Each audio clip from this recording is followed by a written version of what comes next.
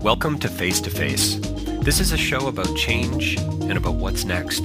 It's a show that wants to ask questions, peel back the layers of our average everyday experience, and go beyond scratching the surface. We interview amazing people with incredible ideas and stories who have done wild, weird, and wonderful things. Remember that imagination shared creates collaboration, and collaboration creates community, and community inspires social change. I'm David Peck, and this is Face to Face.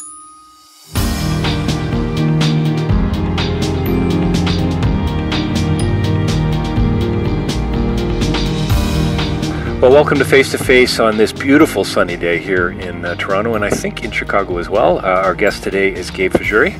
Thanks for joining us, Gabe. Hey there, David. Thanks for having me.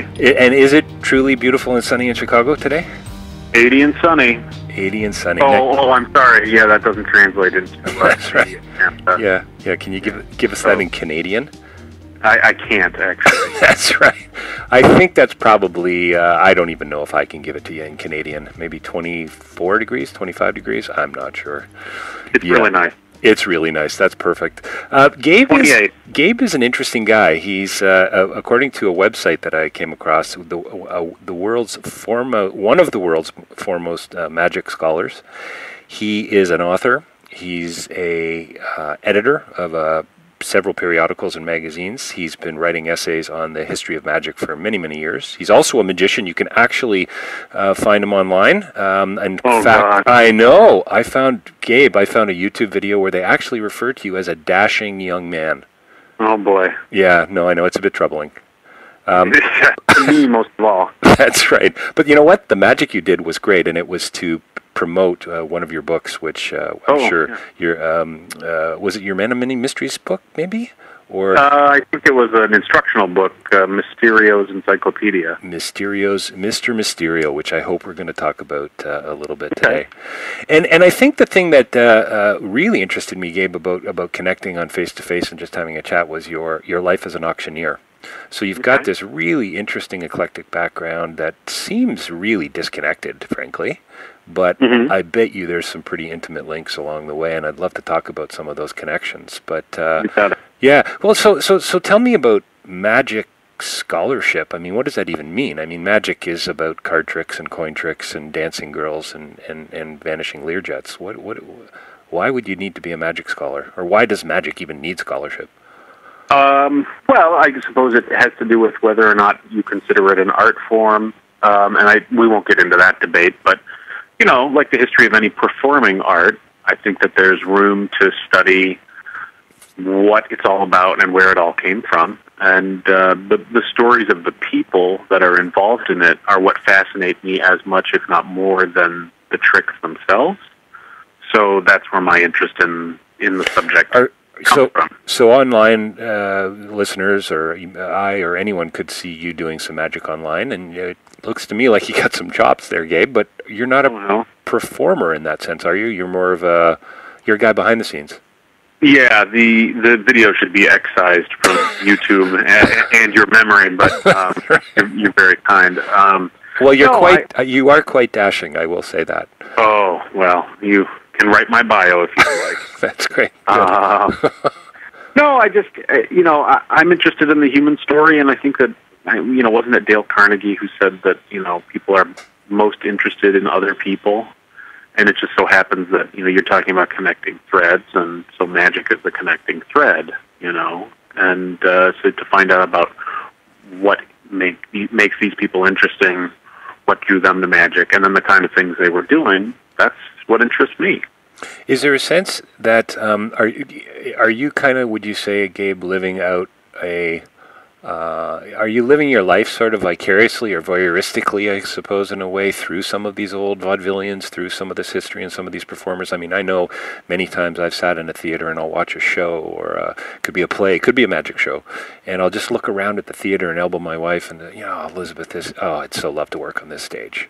And you just have that feeling, and there's like this stage or this theatrical buzz, and you know what's going on behind the scenes, and you kind of want to be a part of it. Would you say that's where you're at?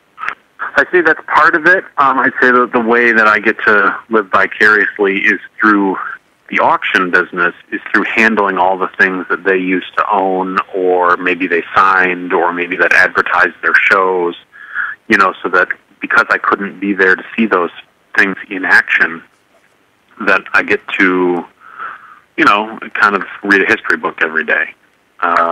And you get to imagine what it might have been like, and handle the things that they did. And Gabe, who are they? I mean, you've they would be people like Harry Houdini, of course.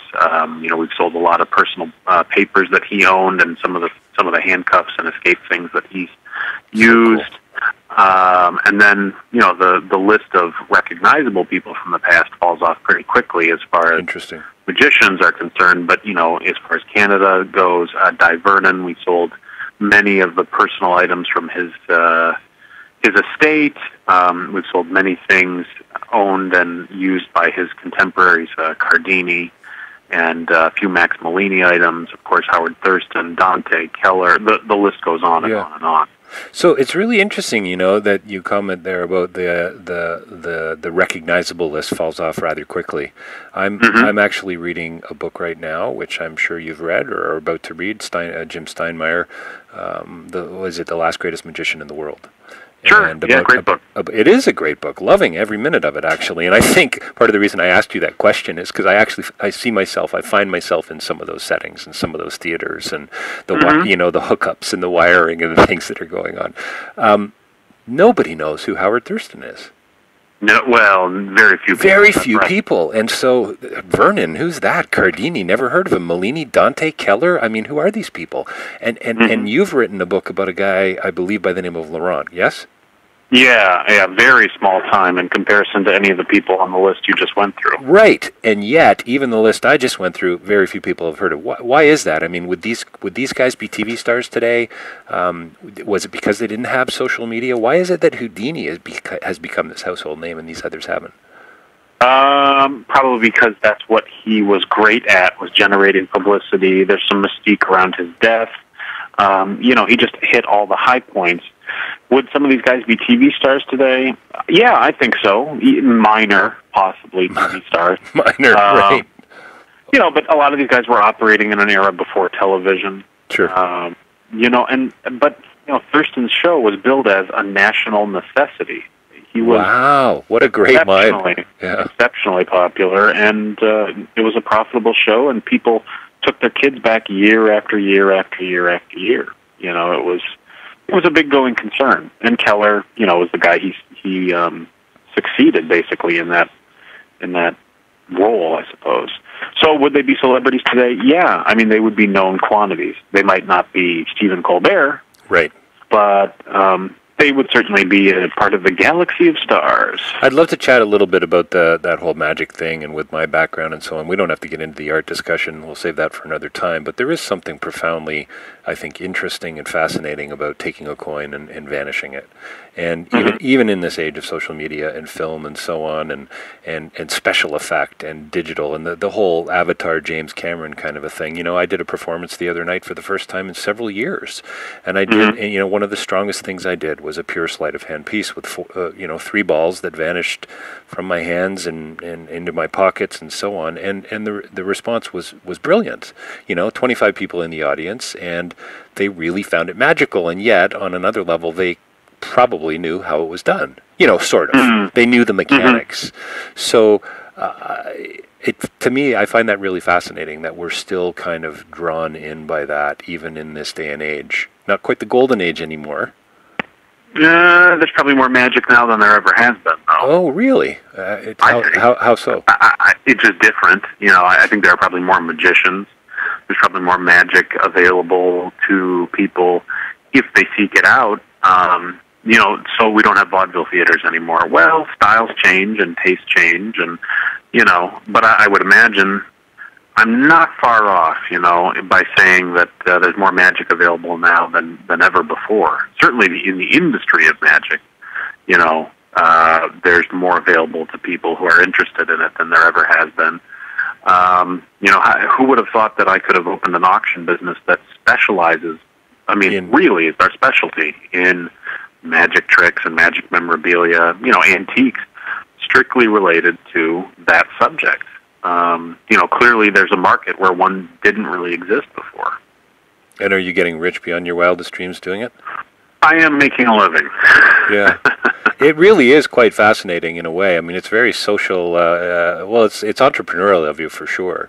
To see. I mean, I've always known about the collectors, and I collected stamps as a kid and the coins, and I've always been fascinated, I suppose, by magic collectors, but never really had the time or the money for it. Really, I've always been drawn towards some of the posters from the age and so on, but it really is quite remarkable. I followed some of your auctions online, and I'm blown away by the interest and by what people are willing to pay for some of these items. We sell everything from $25 lots to $25,000 lots to last year we had Cardini's tuxedo, which we sold for $72,000 for literally an unknown magician. I mean, unknown magician, although he was quite popular in his day. That's a lot of money for a guy's tuxedo. Now he would be very well known in the community, though, right? Like the magic. Oh, yeah, top 10. Yeah, top 10. Yeah, exactly. Maybe top 5. Yeah. Yeah, and so would people who are buying this stuff, are these museum? I can't think of the name. Curators, or would these just be folks who want to show off their brilliant collection? It's everybody from farmers to bankers to institutions to private collectors to performers. Certain researchers and people interested in information will buy rare books from us.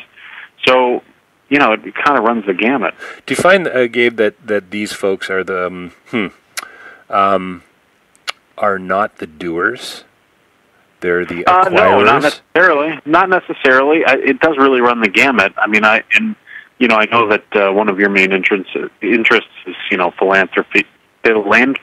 Pardon me. Yes. The guy who bought the tuxedo ended up putting that and all the other material he bought on display at the Magic Castle in an exhibit, basically a permanent exhibit. It wasn't really for the glory or to put it in a lighted showcase in his house. He wanted to share it with other people and make sure they knew who Cardini was.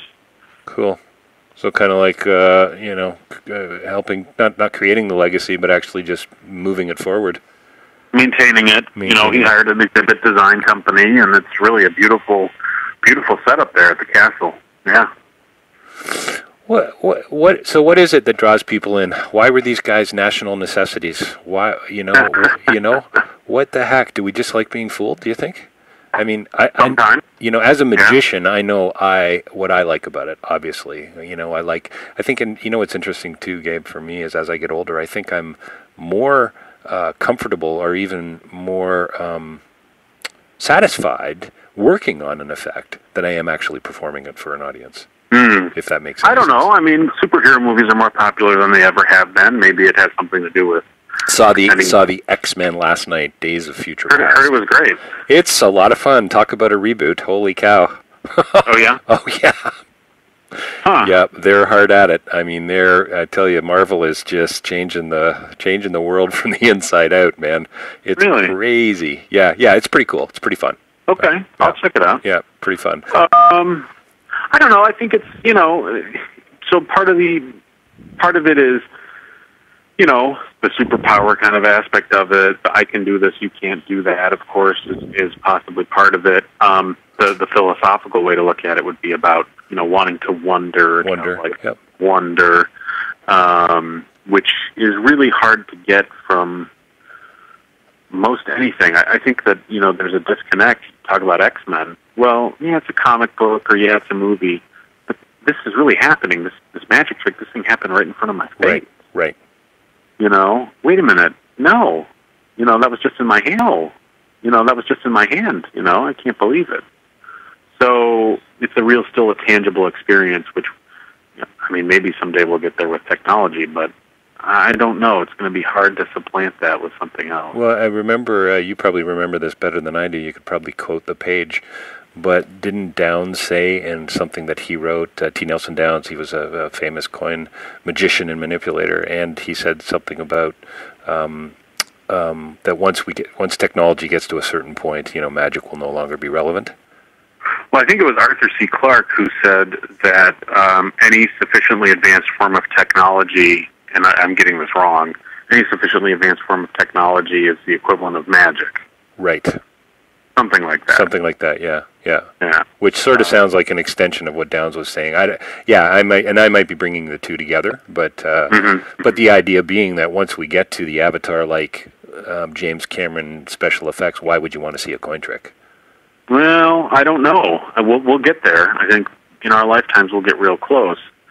But, we're almost there now. We are kind of almost there. I don't know about you, but I just talked to my phone yesterday and asked it for directions, and then it talked back to me. Right. Did it have an attitude, Gabe? Or? It did not. Okay. Try asking your iPhone how much wood a woodchuck could chuck and see what kind of answer you get. Right. I can imagine. Yeah. I'm actually not kidding. They built in answers to that. Oh, they really? Oh, that's hilarious. Yeah. Okay, some Pretty people fun. just have way too much time on their hands. Yeah. That's so do you ever find yourself wishing that you performed more, or Yes. maybe you do, eh?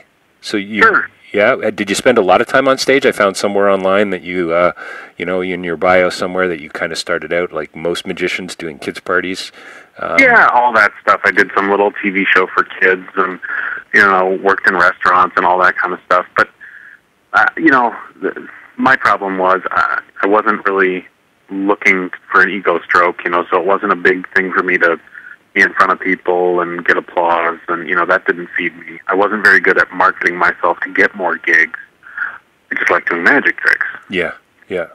So I did it a little bit here and there all the way through college, but basically came to the conclusion that, leave it to the pros. I love this stuff, no question, but I'm gonna just stick with the thing that I'm really focused on, which is the history and collecting and studying and, writing about it. And since I'd enjoyed writing since basically I was, 10 years old, Right. It was a natural but unplanned marriage of two interests. So no plans to go out on the street anytime soon? I don't really know anybody who's making a living on the street. I suppose somebody out there is somewhere, but no, I'm gonna stick to the keyboard. Right. I got an email from somebody about 10 days ago, sun's out a couple weeks ago, I guess, and this guy was down at the beaches in Toronto, almost stumbles across, I guess, an old performer friend of mine from 25 years ago, a juggler, who's now doing a dual guitar act, and there he is, still out on the street. Well, I know. I've been to Key West, and I've seen some of those guys work. There's a guy down there with a trained cat show, and, he gathers them in, and it's amazing. Yeah, turns that tip. Yeah, these guys have a gift. I remember working at Harper's, and this guy would come in with his Crown Royal bag, and would turn it upside down, and bam, right on the table in the dressing room, boom, and his change and his bills, and this was before our loonies and toonies, and he'd count it all up, and he'd be into $300-$500 cash on a Friday night. Not bad. Not bad at all. That's back in the 80s. I wonder too, Gabe. I just before we head into that, I want to talk more about this move into auctioneering and some of the links there, but and also about why the magic community doesn't hate you because you've given away all these secrets in Mysterio's Encyclopedia. But these guys were all nuts, weren't they? Like, when you look at the vaudevillians, I mean, the couple stories I've read from Steinmeier about some of the history of some of the way they went around stealing tricks from each other, and the way they just tried to undermine each other, massive egos, the affairs that just, a lot of them died in debt and so on. I mean, any idea what's going on there? And is that a fair assessment? Human nature, I would say. Yeah. They're in a business where perhaps feeding their ego and publicity and selling tickets are the most important things. So I can't say that I'm surprised, but I would also say that for as many people as get written about in books that are written to be sold and entertain you and keep you kind of interested, there are guys like Nate Leipzig and others who probably led slightly less sensational lives. Right. But were successful and entertaining and, sold tickets and made a living in the theater. Well, you know, I was not familiar with your book on Laurent, and just doing a little tiny bit of research on you, came across it, and I just kind of smiled and thought, wow, for all the Thurstons and the Kellars and the Dantes, how many guys were there like Laurent? Maybe not many like him exactly, but how many other magicians out there, you know, working in rural America, rural Canada, and the UK, and so on. It is a pretty incredible piece of history. I mean, and I'm sure it's true of, you know, singers and bell ringers and orators and, you know, artists and, you know, all that kind of stuff. People who really, you know, filled in that middle ground and, you know, did a very admirable job of it. So you've published a fair bit, and I heard on magic and written a fair bit, and I heard somewhere not long ago that in the variety arts in magic, there's probably more books published in magic than there are in any other variety art. Is that true? Probably. I haven't done a scientific study of it, but based on the amount of books that I've handled and, you know, the amount that have passed through my hands in, you know, the auction business and, you know, publishing and things, it's not far off. You know, I'd say, I would safely say top 5, maybe, you know, top 10 if you want to be cautious, but it's got to be right up there. Would these be history books? Would these be no, it'd have to be instructional and history. Right. And now, of course, we've moved into the whole DVD, YouTube, like kind of downloadable book as well, which has just opened up so many doors. Mm-hmm. Yeah, I haven't gone through any of those, but you know, plenty of people have. It's just not a medium I'm comfortable with. I've kind of, you know, I dipped my toe in the water and found out it was a little too cold for me, so I just figure other people should probably swim in that pool, not me. Are you a bit of an old fart, Gabe, in the sense of, you know, auctioneer? Sounds like you got to be an old guy to be an auctioneer to me. Well, I mean, that's where the scholarship thing comes in. Yeah. Part of the enjoyment, honestly, is figuring out what this thing is, you know, why it's important, and then telling other people about it. Do you wear like plaid slippers and smoke a pipe? No, I can't say that I do. More like flip-flops and you know, a glass of water. But no, you know, like 2 weeks ago, I was in out east, and I was packing up a collection in a guy's house, and there's just mounds and mounds of stuff. It's like a hoarder situation. Right. And I've been in plenty of those, and I find it gratifying to go through a pile of stuff like that. You know, once I've kind of gotten over the nastiness of it, and pull out that one piece of paper that had some sort of historical significance, or, you know, find a piece here and a piece there. One's on the 3rd floor, and one's in a desk drawer on the 2nd floor, and, you know, one's in the garbage, and you put all 3 of them together, and it makes the complete object, which you then, you know, say, hey, look, this is really something neat, or, you know, it was used by this guy, or it's never been built this way before, or, man, look at the craftsmanship, or, boy, you know, the poster, you know, has been restored to its former glory. Imagine how this looked on the side of a building, right? You know, or it's the only example known, or, you know, things like that. That's a really interesting way to marry the things we were talking about before, you know, scholarship and writing, love of the subject matter. What's kind of cool to me about that is I was going to say to you, you know, one of the questions I wanted to ask you before we wrapped up was, you know, how many more books do you have in you, and what are you thinking about writing about? But as you talk about this hoarder of magic memorabilia, I mean, think of the stories there, right? I mean, you know, you're probably not going to write a bio about this particular person, but you could. And you could probably make it really interesting, right? What I've done, although I'm not up to date on it, is because that's actually not a unique story.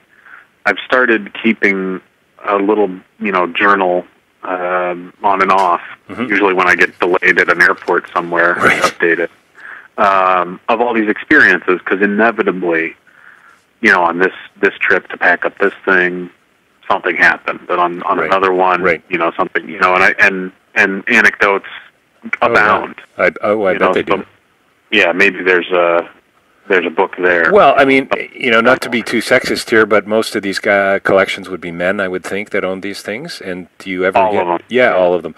Do you ever get a chance to talk with their daughters or their wives or their partners or whatever to get a side to them that you might not get from their dusty collectibles?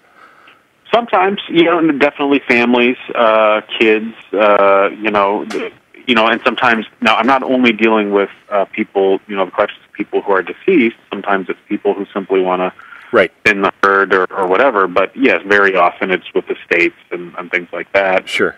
And it's interesting to hear the relationships of other people to this stuff, or lack thereof, or their relationships with their families or lack thereof. It's certainly changed my outlook on collecting and what it means and the kind of enjoyment you get out of it. Yeah. Gabe, has it changed your outlook on people at all? I mean, I know that's kind of a corny question, maybe in some regards, but how do you mean? I don't know. You're looking at all this, I don't know, stuff. This guy who's moved on. Maybe a little bit about his history. He died recently. His wife's hobbling together some of his, last little bits of business that were incredibly important to him that she's selling off, and any insights into, I don't know, human nature. Yes, absolutely. Like I don't know. Let's go real cliche. What is it? What's the line? The U2 song, "All That You Can't Leave Behind." So here's all this. Here's all this literally shit, basically. That's this guy's left. I don't know. Just You wondering. can't take it with you. You can't take it with you. That is true. But I think I have found that there are a couple, maybe three different types of collectors. For example, interesting. A guy who's very organized. Oh yes, yep. And it's all not only in its right place, but it's all cataloged on a database or on file cards or whatever. Some of them to the point of they're updating the values on the things on an ongoing basis. Cool. Sold at auction in 1970 for this amount, and then in 1974 for this amount, and then 1980. I mean, really down to the last detail. And then there's the opposite side of the spectrum, which is the hoarder, where it's literally piles of stuff, and it's garbage mixed in with gold. Yeah, I bet. There was one house I went through in Ohio, and the person that I bought the collection from said that when he went in, it was literally trashed, and he would start digging, and he'd pick up a bag, and it would have postcards. Like this was a college professor, and he and his wife would go on trips to Europe. Mm-hmm. Well, they saved all the maps from London and all the postcards they bought in London and the bill from the hotel, and all went in a bag.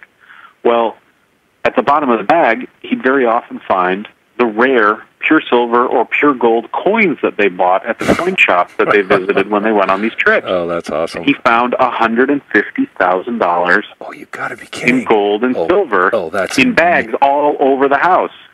In this one house?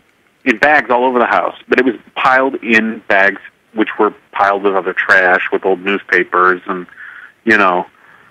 and this was long before I got in there, which was just to take the magic stuff. Wow. I wish I'd been able to take the coin. But, no kidding. We call that that's not collateral damage. I don't know what that is, but it's collateral something. Yeah. Collateral asset, I guess. Oh, that's cool. I love your phrase, garbage mixed in with the gold. That's going to be the title of my autobiography, I think. I think I'm not a hoarder because I don't have that much, but if you saw my collection, which is laughable, you'd find 4 things behind glass and then everything else in boxes. And I go through these, I would say, semi-annual moments of clarity where I'm going to organize everything. Mm-hmm. Never pans out for me very well, Gabe. Yeah, no, I'm right there with you. I'm trying to do it myself. What are the other types of collectors? So you got organized, you got hoarder. Those are kind of the two. Those are kind of the two, and then there's something in between where it's organized chaos. Where they know where everything is. Right. And it's livable, but it's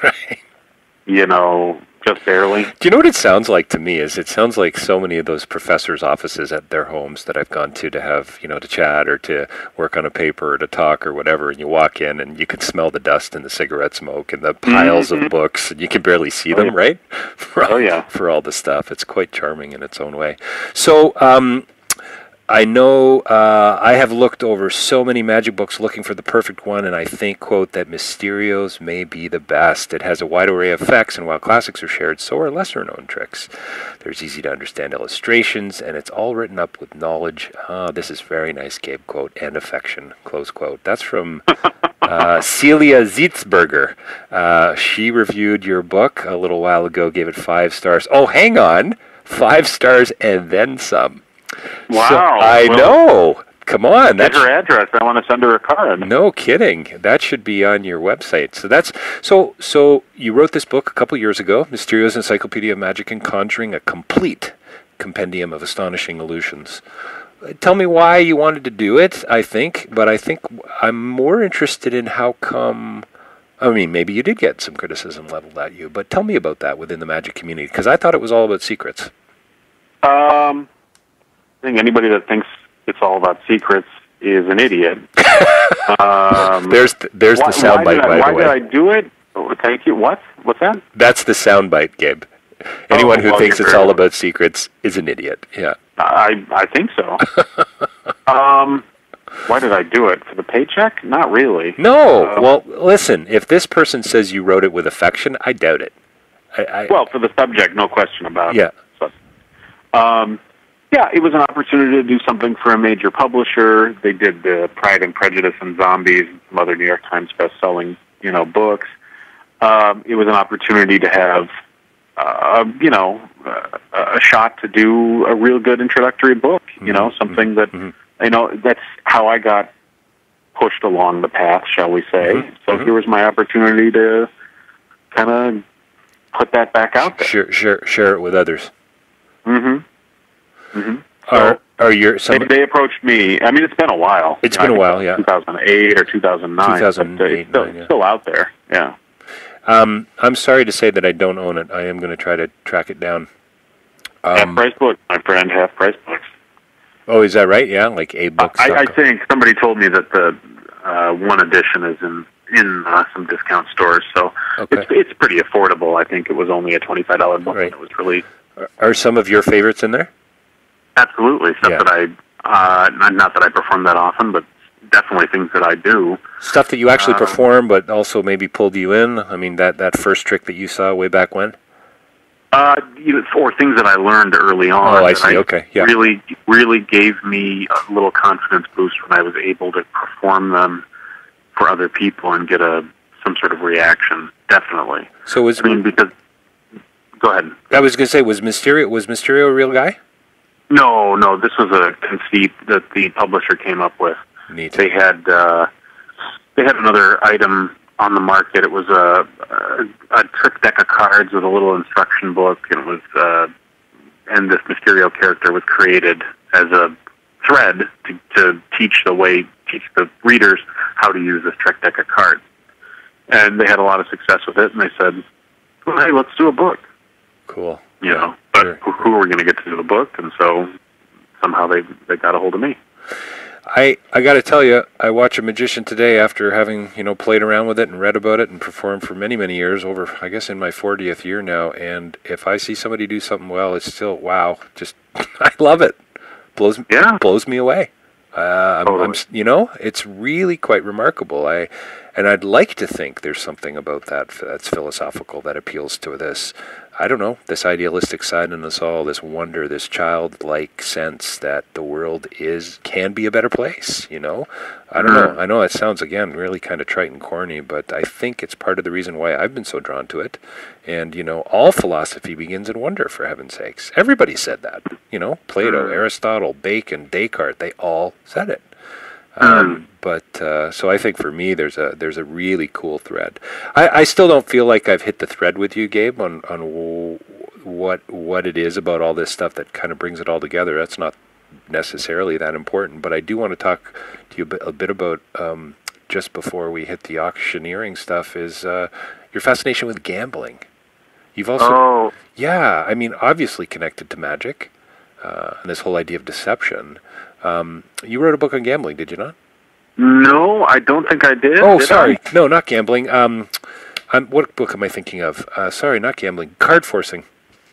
Oh, yeah. That was, an introductory level thing about how to basically, secretly exert your influence over people, make them take a card. Yeah, that's something I did at another job, but I did write a few books for them. Again, introductory level things that hopefully kids will be able to learn from and use, and kind of start them on that path. So I haven't punched it up here, but I remember the title. I looked at it a few days ago. Was it something to the effect of card forcing techniques and other uses? I don't remember. Okay, because I laughed out loud when I saw that because card forcing techniques and other uses. Just like, Gabe, what were you thinking of? What? Do you remember the story about Ted Anneman about how he used to try to sell extra copies of some of his books? He had a book called 202 Methods of Forcing. Okay. And that was it. It didn't say, it wasn't forcing cards or anything. It was 202 Methods of Forcing. Well, he used to do these, take out ads in men's magazines back in the 30s once these books had been published.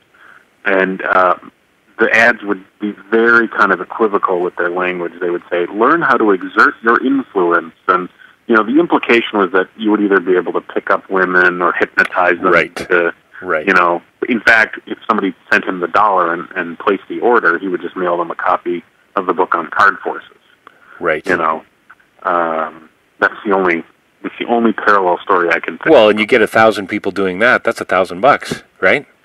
Something tells me it didn't work out quite that well for Ted Anneman, but that's right. You know, some people took him to task for that, and it's kind of become a story that, you know, gets repeated about him. Well, there's definitely a connection there. I mean, you know, obviously there's lots of connections, but this whole idea of cheating, you know, you know, gamble. Your auction coming up in the next week or so. Is it magical memorabilia, or is it a bit of a mix? No, it's gambling memorabilia. So we've got you know, things used in the Old West, like Pharaoh card tables and card presses, and things used to trim and round cards, and cheating devices used to switch cards in and out of play. We've got one table that's got a concealed electromagnet that was used to hustle dice games. And then on top of that, we've got really the main stuff in the auction, if I'm honest, is rare playing cards. So we have decks dating back to the 18th century, tarot cards from Europe, things like that. We've also got a deck hand-painted by Apache Indians on rawhide. Wow. We've got, cool. You know, early American decks, advertising decks, things like that.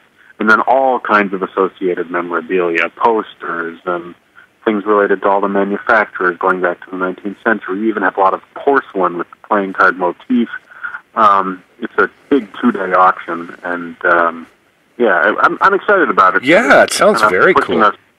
Pushing us outside the magic field a little bit, and our first big 2-day auction. I've been to a few auctions, mostly livestock, but you know what? It's pretty fun to watch. I would love to sit in on one where you're auctioning off cheating devices. I mean, that's pretty cool. I mean, this whole idea of, I don't know, it sounds like it would bring in a pretty interesting demographic. Yes.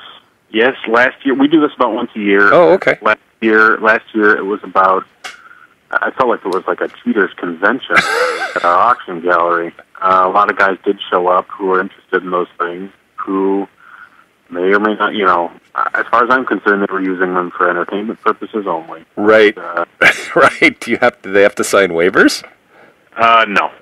We're selling the stuff as antiques or as collectibles. Right. And, you know, honestly, most of the stuff, you know, it's not, you know, for example, we have some crooked dice in the auction. Well, most of those things, they would barely work, or they're stamped with logos of casinos that don't exist anymore, or things like that. Yeah, sure. So were there that many people cheating 150 years ago? Well, it's hard to know. I'm not the expert, but I would imagine, you know, that people have been cheating at cards and dice as long as there have been cards and dice, you know. So we're talking about for hundreds and hundreds of years. Yeah, no, I would imagine. Sounds pretty sophisticated to me. It sounds like there was a lot of thinking going on about how to dupe other people. It's amazing, right? I mean, that somebody would work so hard to do something nefarious when they could just get a regular job. Right. You know, a friend of mine. Funny. A friend of mine had a friend of mine who actually lives in Las Vegas and does some casino game protection work. Had a friend who was a cheater, and the guy was a very good card man, but he would cheat at anything, slot machines. He even went, I think, to jail for cheating at slots. And the guy's line was, "I have to commit X number of felonies a day just to keep my family fed, you know? Wow. I mean, just how he lived. Yeah. It was just how he lived. Just a way of life. So I played cards with, I don't play cards occasionally with my kids now. Played a game of poker or two many years ago, and it was penny poker, I guess, or quarter poker, and it was New Year's Eve. And out came the cards, and hey, Dave, do you want to play? And nobody, well, I guess at the time a couple people knew that I was a magician, but it didn't come up. And I sort of, guys, I don't really play cards. In fact, the first time I've ever played with money. So, maybe by the end of the evening, it was $15 or $20 people were in for or something like that. It was no big deal. But I have to say, it made it way more interesting from the times that I played cards before. My desire to cheat went up. Without a doubt. And once people found out that I was a magician, the assumption was, that I'd been cheating. Oh, and by the way, I kind of won. So, hang on. So let me get this straight. You've never played cards before, but you're a magician? Oh, sure. Nice. Right? And it was the big joke, and it was fine, and it was New Year's Eve, and there was no bad blood or anything. It wasn't like Rounders, Ed Norton and Matt Damon. Yeah. But yeah, Gabe, I wanted to cheat. I had a little bit of knowledge. I probably could have done a thing or two, but for me, the other lesson was it's really hard to cheat. Oh yeah, really hard to cheat well. Well, it depends. A lot of these guys, from what I've been told, they only cheat in one way. So maybe a guy is very good at switching decks. Oh, I see. Okay, that's really all he does. So he really refines that skill set, and that's what he does. That is one thing. Maybe this guy is really good at marking the cards while they're in play. Right. And that's his skill set. Maybe this guy is just a dice man, and he's good at either switching dice or controlling the dice as he throws them or whatever. Yeah. So there's all, and then of course there's ways to cheat which aren't actually in the game, in other words, stealing chips or checks off the table or stealing money off the pile. Sure. It's a casual game. Which all kind of have magical sort of sleight-of-hand principles tied to them. Sure. Yeah. Sure. And then the other thing that your story reminds me of is the old line about the magician playing cards. If I don't win, they assume I'm a lousy magician. And if I do win, they assume I'm cheating. Right. So you're screwed one way or the other. You're screwed either way, yeah. So, Gabe, we got to wrap it up shortly, but and we could easily talk for 2 more hours without missing a beat. 2,500, 3,500 years ago, would you have been auctioning off slaves and women? Oh, that's unfair. No, absolutely not. Okay. Absolutely. No, I'm doing this because of a love of the subject. It's the love of the subject. It's so cool. Plain and simple. That's how I ended up stumbling into the career in the first place. So yeah, can we talk about that just for a couple seconds? Because it's such a weird. I don't think you go to school to become an auctioneer. You can. So it's a different kind of auctioneer. Yeah. Different kind of auctioneer. Yeah.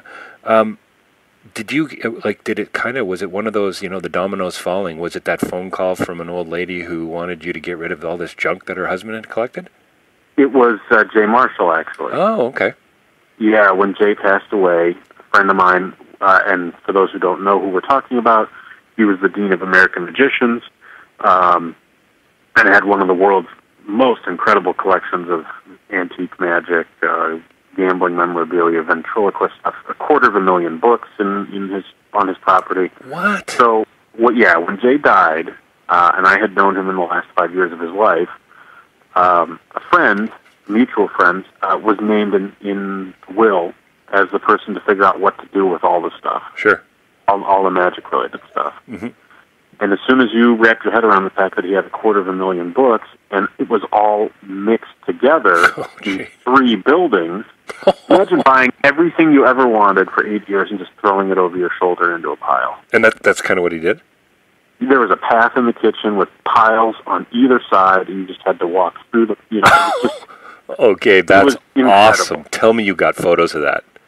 I think we have. Yeah, I have photos. Oh, you know what? Where my image went immediately was oh come on, Citizen Kane, Kubla Khan. Where he had all that stuff at the end, where they're throwing it in the fire. Actually, I don't remember that scene, but this was This was epic. Yeah, it sounds like it. So I was hired to do to work on that for 6 months, and at the conclusion, this is the extremely condensed version of the story. At the conclusion of our appraisal and figuring all the stuff out, we had all this material left over. We donated a bunch to a museum. We said to the attorney in charge of the estate, you know what, you should really have an auction of the stuff that's left. And so we did, and we organized it, and that started the snowball, the proverbial snowball. The proverbial snowball. It's pretty cool, eh? I mean, when you look back, I mean, I love quoting the old Kierkegaard line about you live your life moving forward, you take the steps, you make the choices, and it's not till years later that you kind of look back and you see all the connections. And and it's totally been that way. That was in 2008, and I've already been able to look back and say, yeah, that makes a lot of sense. Yeah. So the company is Potter and Potter Auctions? Mm-hmm. And is that PotterandPotterAuctions.com? PotterAuctions.com. PotterAuctions.com. Check it out for those of you who are listening, and look into Gabe Fajuri. Fajuri is how to spell Gabe's last name. He's got several books online, and you really do have to check him out on YouTube before he takes it down. He is quite the dashing young man living in Chicago. Forgive you. That's right. You'll never forgive me. Gabe, thanks a lot. I clearly, once again, every guest I interview just reminds me there's so much more going on than meets the eye, and that's absolutely brilliant. So thanks for sharing your time today. Thanks for having me, David.